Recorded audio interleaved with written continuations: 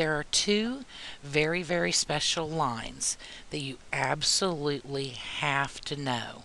You have to know what they look like, what their equation normally looks like, and what their slope is.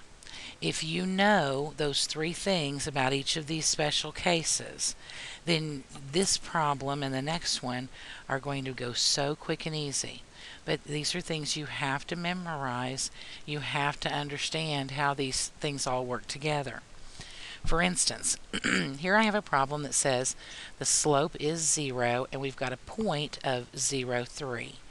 Well, because this slope is 0 here, that should send off warning bells in your head.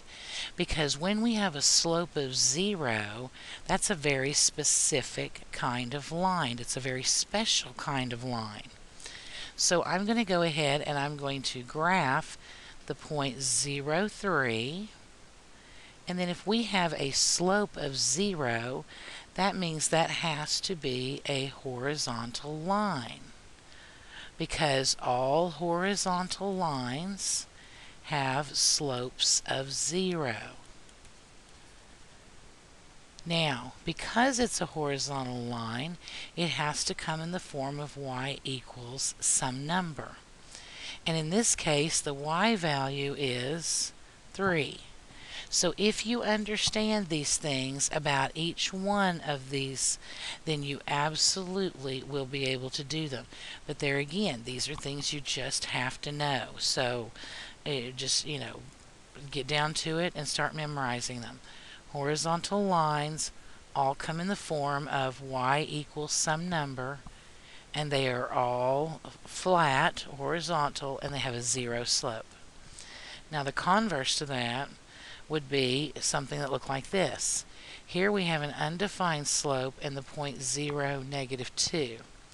Well, if our slope is undefined, that again should send off warning bells, because there's only one kind of line that has a undefined slope, and that would be a vertical line.